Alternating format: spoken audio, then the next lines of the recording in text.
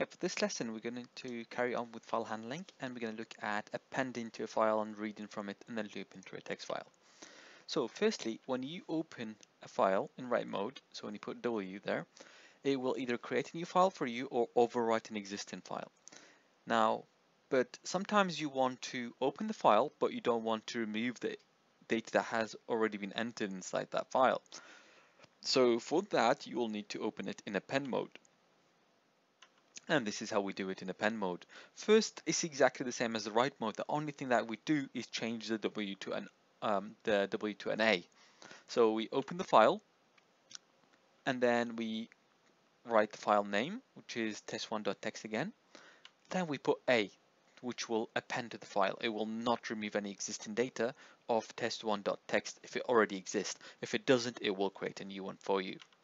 File.write will write to the file, and then welcome and my friend are the data that will be entered, and /n is going to move it to a new line. So we write welcome and my friend on two separate lines. And then you also need to close the file to make sure you saved it.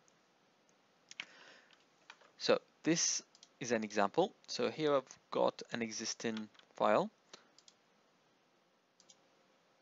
Okay, so you've got hello, which contains what's up and welcome Bob.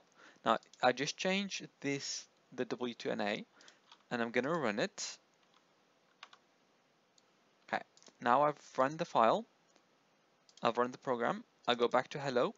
You can see that it kept what's up and welcome Bob, and it wrote the new one as well. So it did not remove the existing data.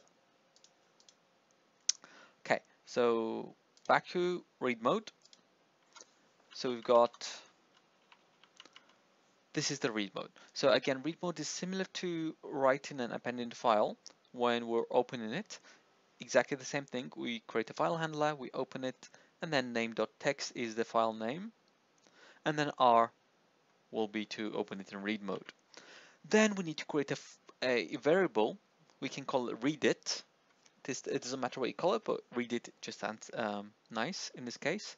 File.read, and then open the parentheses and close it. So the dot read is a function that reads everything inside the file. So you have to use the file handler, which is file, and then dot read.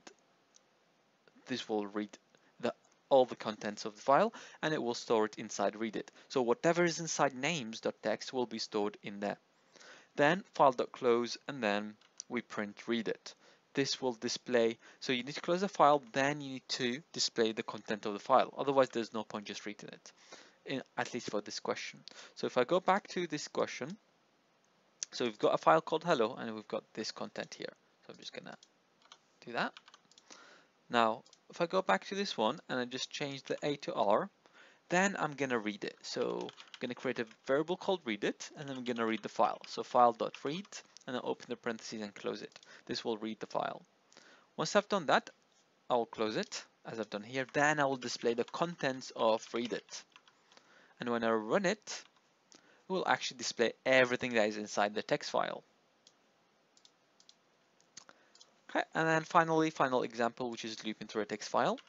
Now, you do the same, you open it in read mode. Now, once you've opened in a read mode, here we have an example of asking a question. So if I ask the user a question, I've asked them for the name, then I've used a for loop to loop through each line in the file. So for line in file, it will go through the first line, second line, third line, and so on. So first line, it goes through the first line, and then it uses an if statement. It compares line, so that the data on that line with name. So if that name is the only thing on that line, then it will display found.